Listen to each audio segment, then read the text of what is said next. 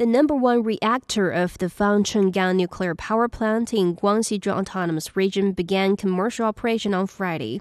It's China's first nuclear power plant in the ethnic minority regions.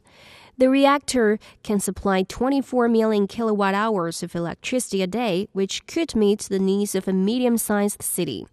The number one reactor first began generating power in October 2015. The plant's number two reactor is expected to start operating in the second half of 2016. The two reactors can create some 1 million new jobs annually and are expected to contribute 8 billion yuan to the local GDP.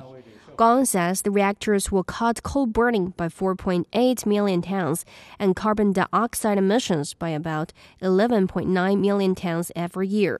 China has seen rapid nuclear power growth in recent years, but it suspended approval of new programs after Japan's Fukushima nuclear disaster in 2011. It was not until 2014 that the country restarted nuclear power plant construction.